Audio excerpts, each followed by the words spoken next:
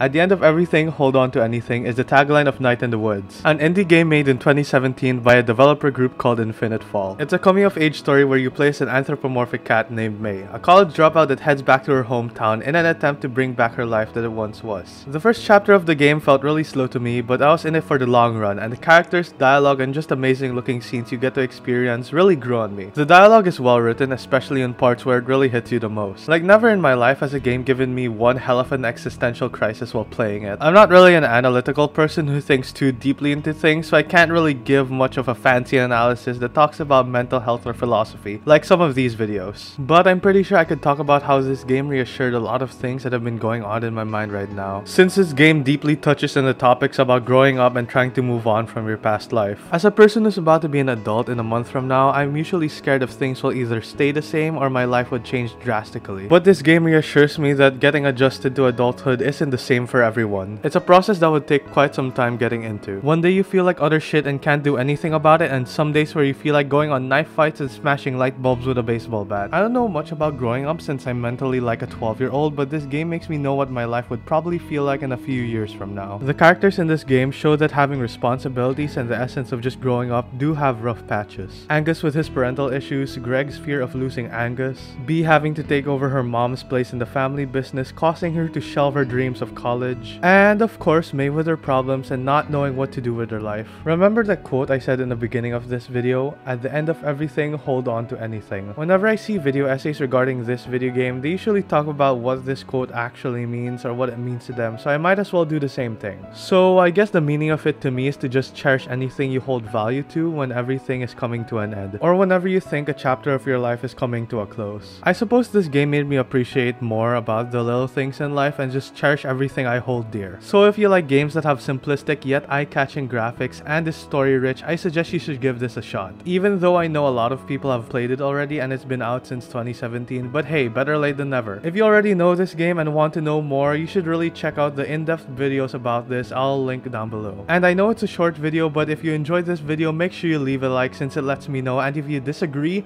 please let me know in the comments since YouTube loves to peg their creators by removing the dislike functionality. That's it for this week. Stay safe and have a good one.